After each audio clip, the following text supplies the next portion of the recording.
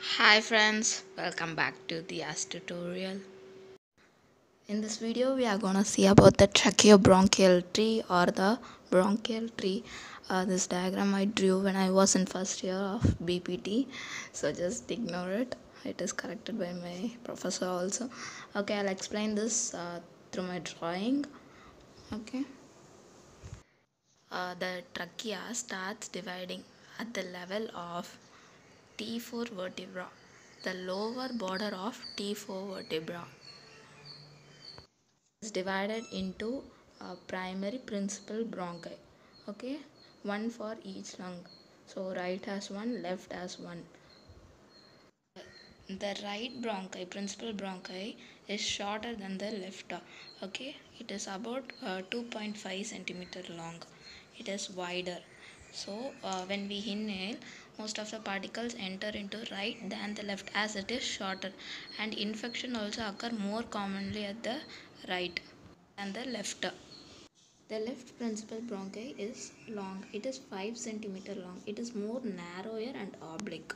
The right principal bronchi makes an angle of 25 degree with the tracheal bifurcation. Bifurcation is just the point where the trachea is divided, and the left makes an angle of 45 degrees with the trachea. So the trachea divides into primary principal bronchi. The principal bronchi enters the lungs through the hilum and divides further into the secondary lobar bronchi. The secondary lobar bronchi gives one for each lobe. The right has 3 lobes, so it gives 3 branches, and the left has 2. Segmental bronchi gives each branch to each bronchopulmonary segments. So this is a bronchopulmonary segment, 10 on right, 10 on the left side. The segmental bronchi keeps on dividing further, and it forms the small branches called the terminal bronchioles, and they still give branches, and they are called as respiratory bronchioles. Bronchioles ends as alveolar ducts, atria, air sacs, and pulmonary alveoli. It divides into primary principal bronchi, so each for each lung at the level of T4 vertebra. Then it is divided into secondary lobar bronchi, so each for each lung, each lobe, 3 on the right and 2 on the left.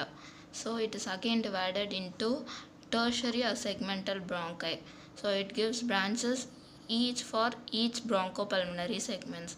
Again it is divided into, gives branches as terminal bronchioles, and it still divides into much smaller branches called as the respiratory bronchioles.